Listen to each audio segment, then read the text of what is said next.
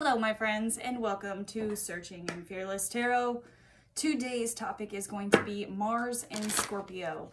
What the fuck does that mean for us? What different messages are going to be coming up for the collective? Yeah, just a general how you doing and what you're going to go through in this Mars and Scorpio. So keep in mind I'm reading for a lot of people, so there's a lot of different possibilities that I'm going to be reading for. So if not everything in the messages that I give you fits perfectly with or aligns with your situation, keep in mind that there are other people out there. Let's see what else. Yeah, so I wanted to go into Mars and Scorpio first a little bit. So with Mars and Scorpio, Mars is the energy of war. It's the energy to endure anything. It's the energy that is going to move us through and get us to where we need to go in action, right? So with Mars and Scorpio, it's an interesting placement because it's more of a placement of having to go into the deepest depths of yourself to transform, to transmute, to change, right? So in this time, a lot of us could be feeling, depending on where your Mars is. So I'll give you a personal example. Mars is in my 7th house. 7th house is the house of partnerships. It's how we interact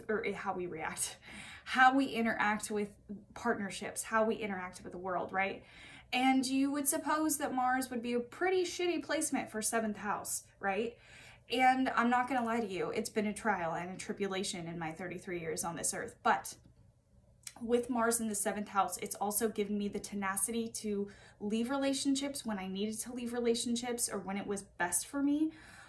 It's also given me the endurance through different interactions with people to understand what I want and what I need, because what I want and what I need in a partner is very different than what a lot of other people need. I'm a Gemini Venus, so I look at partnerships more intellectually than romantically. I know that sounds kind of weird, but what I mean is I'm very realistic about my expectations with other partners. And I haven't always been honest about that.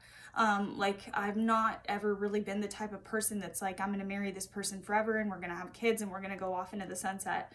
That's never really been my prerogative in life. I am attracted to many of the people around me and I love their mind. I love the way that they communicate with me, the facts that they get across, or new information that we can discuss. You know, that's the type of love that I'm looking for. I'm not looking for like an all-encompassing, I only want to be with you for the rest of my life.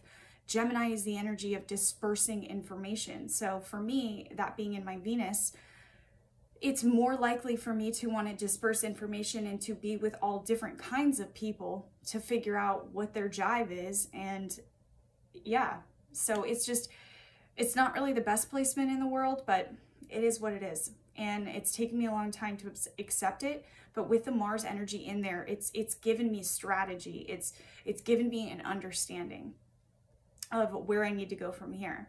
So with Mars and Scorpio, a lot of the issues that I could possibly face with it being in my 7th house is issues of partnerships, issues of being with the other person. What are my motives when I have a partnership? Am I solely looking for selfish greed, or am I looking to actually be interdependent with that other partner and to live life with them as almost a teammate and a best friend and a partner? That's what I'm looking for, but I've struggled with that through the years, and I've also struggled with my self-image, and it's been very difficult for me to actually trust that I will find somebody that I connect with throughout life. And so a lot of times people who are connected to me, I will just automatically go into a relationship with them because I haven't ever felt any better about myself. Now, that's not to say that those people in my life weren't important individuals that needed to come into my life, and karmic partners or soulmates in some way, shape, or form that were there to teach me something. But at the same time, it's incredibly painful to go through such different stories when what the world projects onto me is a storybook ending. And a storybook ending never fit my prerogative. And being in society and having that hunky-dory marriage relationship has never been my #1 goal. It's a great additive to my life, but it's not my #1 priority in life. And that's been very hard for me to accept and face. And I've had to surrender that in a lot of ways because I felt like a bad person for feeling that way. I felt like I was wrong. And the only thing that was wrong was me lying to myself and continuing these relationships with other people to where they think I want the same thing that they do. And so I have to surrender into that in this time period and face the consequences of me not being true to myself and not being true to the other person. Even though I had very limited information at the time and I did it out of fear, it doesn't matter. I need to take this time to forgive myself for what's happened in prior relationships and hope to have a better outcome in the future, because I'm actually starting from a point of honesty and truth instead of starting from a point that I thought society wanted me to start at. So sorry, I know that was a really long explanation, but that's the best way that I can really put this into words, is this time is going to be an area where you feel like you have sacrificed or surrendered or needed to change something. And really what this time is helping you to do is change your perspective so that you can withstand whatever trials and tribulations are on your way to your goal, your life goal, how you want to live your life, you know? So anyways, I hope all of that made sense. And I know personal experience is kind of weird to share out there, but I'm just going to do it because it's a very, it hits on the nose for me this season. It does. And even though I've found clarity and answers in other areas of my life, I still have to take the time to forgive myself and be compassionate with myself for all the mistakes that I didn't know and that I did. So that's that. Here we're going to get into messages of Mars and Scorpio. Father God, Holy Spirit, let's get in prayer. Father God, Holy Spirit, thank you so much for another day not promised. Thank you for all the love, guidance, and wisdom you share with us. We are nothing without it or you.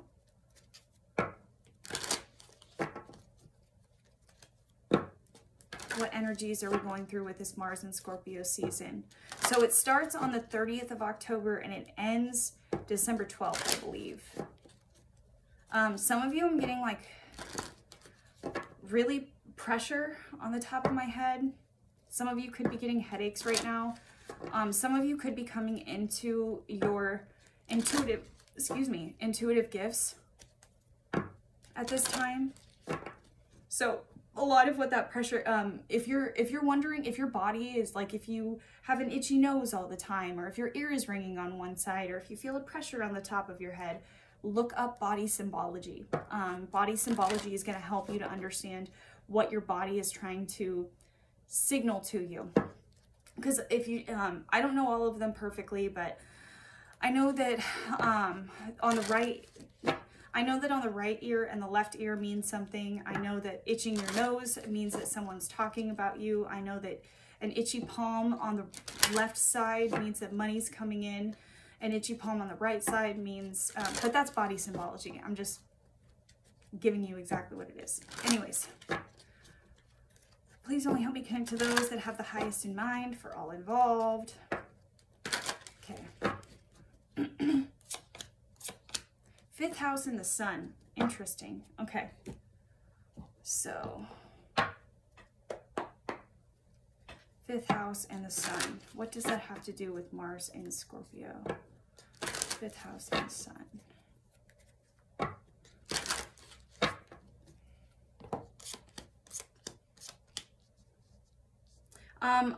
A lot of you are dealing with, damn it. Well, here we go into relationships again. A lot of you have been either hiding away from somebody or keeping something from somebody after a breakup. And you're wanting to express that same thing that you've been hiding for a while. Some of you are going through breakups and you're trying to find your passions and you're following your new ideas and your curiosity. For some of you, it's to find answers. And for those of you on the other end of the spectrum who were broken up with, you feel that someone has been selfish and keeping you in waiting, possibly keeping secrets from you. Maybe you guys still interact on a daily or a weekly basis, but it's a very surface level interaction with this person.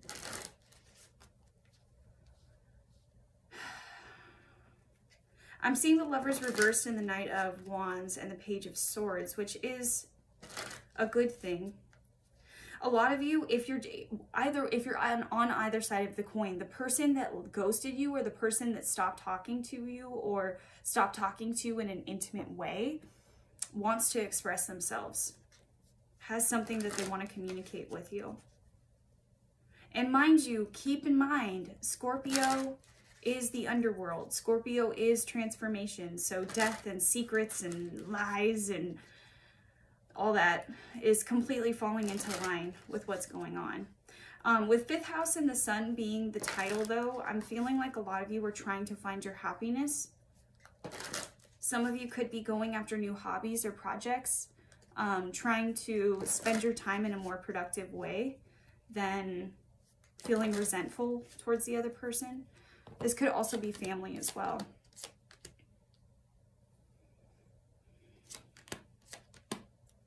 A lot of you feel stuck in time. You could have made great progress between now and 2020, but you feel like you're just kind of in this neutral position at this point. Some of you with the 9 of Cups and the Devil could be drinking or smoking to take away some of the pain that's happened to you in this relationship that didn't work. But that's what's keeping you stagnant and making you feel stagnant. So a lot of you are working your way out of that, or trying to not be so dependent on things that are gonna distract you, basically. Okay, so I'm getting the King of Cups reversed, the 3 of Cups reversed, and the 7 of Swords reversed. Please clarify the King of Cups.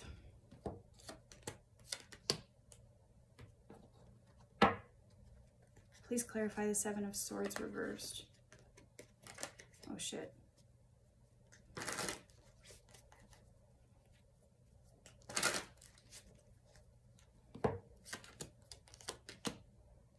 Okay. I'm truly feeling like this person, it could be a family or friend. It doesn't have to be a romantic partner, guys. I really feel like this person is starting to get clarity over what happened. What happened to make the relationship end. Some of them want to apologize. Others of them feel like they can't move forward until they apologize, or not even just apology, but some clarity moving forward. I feel like when this relationship ended, someone got the wrong idea. And I think through time, there's been clarity. And I honestly, I mean, I'm not the kind of person that's like, oh, take your ex back, or your ex wants you back, or if I see that in the reading, I will tell you that, but that's not what I'm seeing. What I'm seeing is someone who is stagnant, and who needs to bring out a secret. That's what I'm feeling here. And really, like, I feel like the reason why they haven't brought out the secret is not because either person is evil or any shit like that. I think that this person hasn't brought out their truth. Because I think, ironically, when the two people, the relationship I'm feeling here is the two people, it wasn't, the two people that were in the relationship were trying to live by society's means. And I think one person dipped before the other. But both of them had secrets, and both of them were not meant to live a life of ordinary marriage, 9 to 5, 2.5 kids, white picket fence. Or maybe they weren't meant to live that truth with that partner. And maybe with the Empress reversed here, there are kids involved, or there's a house involved, or there are grown-up decisions that need to be made. And I think that there's hurt and there's fear coming from this. And overwhelm. With the Empress reversed, it's like, this doesn't necessarily mean it's a mom that's in distress. Okay, the Empress reversed can be the divine feminine energy having trouble coming to light, okay? So masculine energy is all about action. It's all about moving forward into the sunlight, right? But I feel like this person has struggled with this secret or struggled with this breakup, because it's not like they don't love the person. It's not like they don't still have kind thoughts or feelings towards this person. I think that it just didn't work out. And there's sadness there.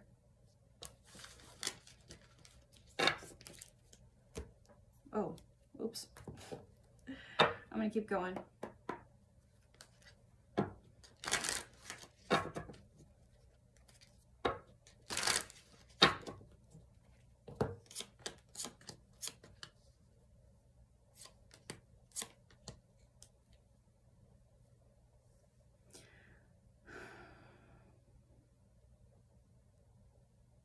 Some of you, when the relationship ended, there was a lot of bitterness or resentfulness, or because of the chaos of the actual breakup or the shock of the actual breakup. Someone could have been unfair when it came to splitting of the things, the physical things or the money things. And I think this person has an understanding that the way that they did you was dirty. And maybe they want to give something to you or share something with you. I also feel like if you're the person that's been manifesting money, or you were the one that got kind of screwed over when it came to financial endeavors after this breakup, I do feel like you manifested this back. You manifested this money back, or this development.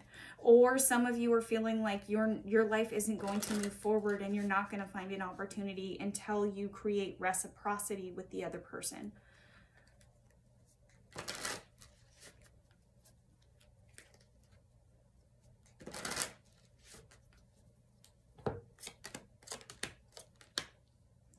The longer that you stay in this restless, frustrated, resentful energy, the longer you're going to keep feeling restless and burnt out and impulsive and making decisions that aren't really for your highest good. The longer that you stay in this instability feeling, in this feeling of I'm not good enough, or that person's a betrayer or a homewrecker or whatever, the longer that you choose to stay in this energy and not clearly take a look at it. Like for those of you in the program, I would recommend a 4-step on this. For sure. I would recommend a 4-step on this person. And what do I mean when I say a 4-step for those of you that aren't in the program? Basically, a 4-step is when we write down the person or people that we're resentful at, and we actually articulate what areas of our life we felt that they affected. And then we have to come to a center, okay? To get rid of the resentments. Because I swear, even if you only have one resentment, it's going to paint your entire perspective. It's going to paint your world and change things. And that's why this Scorpio season is happening. So if you're having a lot of thoughts that are just circling around over and over again, and you're feeling like you need to move forward, but you're scared, I would really recommend moving forward, because it's going to help you a lot. It's going to help you be able to give the compassion to yourself that you need, and it's going to be able to help you walk away from this lost opportunity and to recognize it for the lesson that it was, instead of constantly feeling frozen in time and resentful towards the other person. Because King of Cups reverse doesn't always, and some of you, the partner could be a water sign, what, Cancer, Pisces, Scorpio. I know I'm horrible at giving out signs, but King of Cups doesn't always have to be, reverse doesn't always have to be someone who's manipulative or moody. This could also be someone who's giving themselves the proper self-compassion that they need at this time, and maybe distancing themselves from other people that aren't in their highest good. You're getting through it though.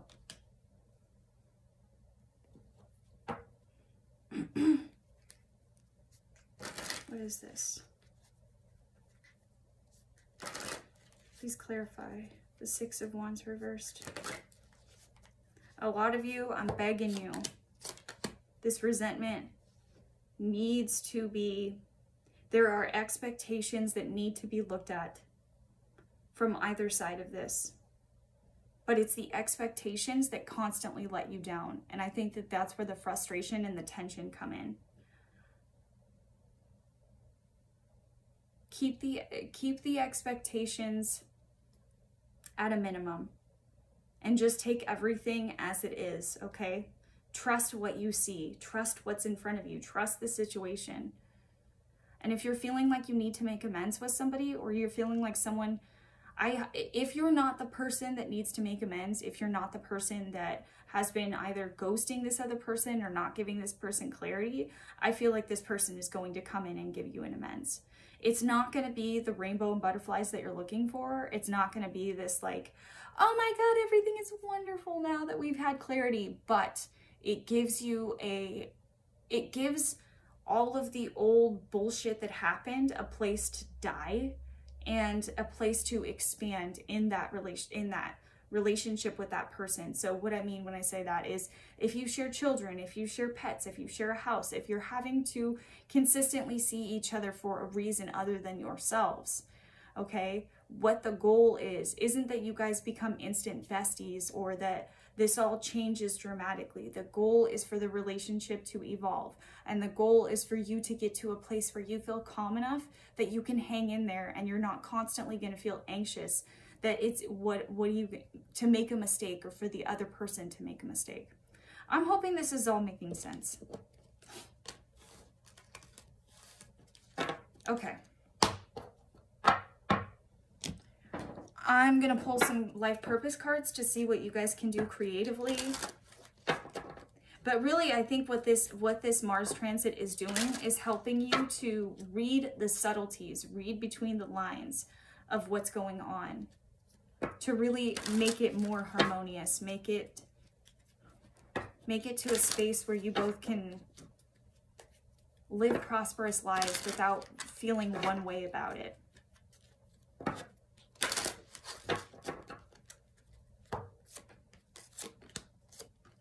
Family and children. Are you kidding me, dude? That's the focus. That's the focus right now. That's your key. That's your key. Is to focus on what legacy you want to leave. To focus on the interconnected relationships and how to either fix them or forgive yourself for whatever happened previously, or forgive the other person. Okay, let's do some guidance cards and then I'm out of here. I'll do one for each element. Let's do one for fire. Sagittarius, Leo, Aries. What do they need to know? Sagittarius, Leo, Aries. What do they need to know? Peace. Ooh, I like that. 23.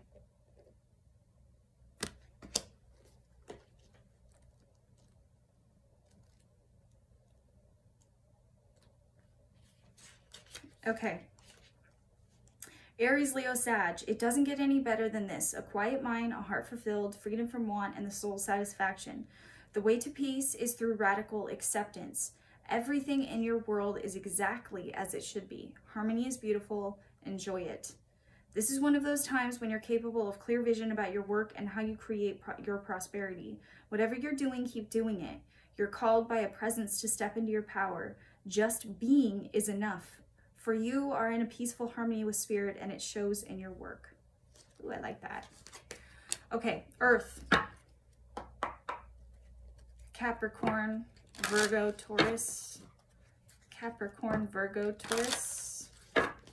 Capricorn, Virgo, Taurus. What do they need to do?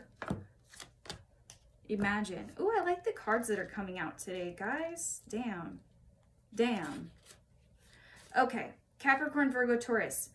What do you want to be? What do you need to believe in order to have the life you want? You were gifted with the power to imagine. If you can dream it, you can create it. This is the time when your imagination is the key to manifesting the life you desire. Spend time daydreaming, fashioning a vision board to help you see your goals, or meditating. Allow the power of your creativity to deliver messages of what feeds your soul. Then allow your feelings to mingle with your inspirations and imagine these feelings being real right now. Then repeat. What you imagine will become your belief, and soon you will see that these things come to pass in the outer world as if by magic. Okay, water. Cancer, Pisces, Scorpio. Cancer, Pisces, Scorpio. What do y'all need to know? Cancer, Pisces, Scorpio. What do they need to know for Mars and Scorpio?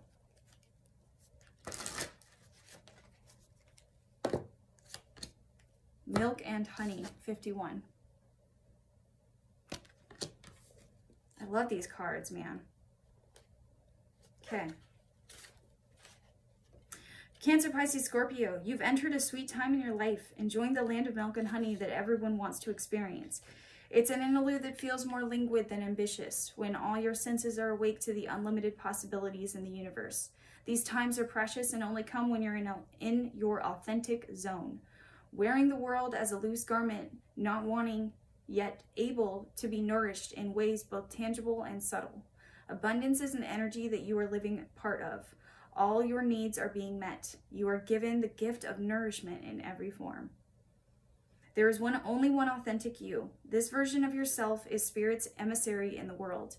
When you're in alignment with the truth that you are a unique expression of the divine, your ego can rest and your soul can illuminate your purpose. Now is the time when you're seeking your true north. When you find this direction, you automatically step into prosperity and the world brings you evidence of abundance. Miracles are a choice and a way of seeing the world. With every choice you make right now, you have the potential to seize good fortune and embrace your destiny. Opportunities will lead you to your best life now. Be open to them. You're getting a sweet taste of what you want. Okay. And air, Aquarius, Gemini, Libra.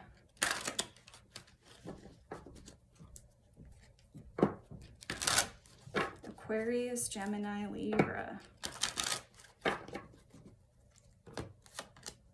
Flexible. In the protection position.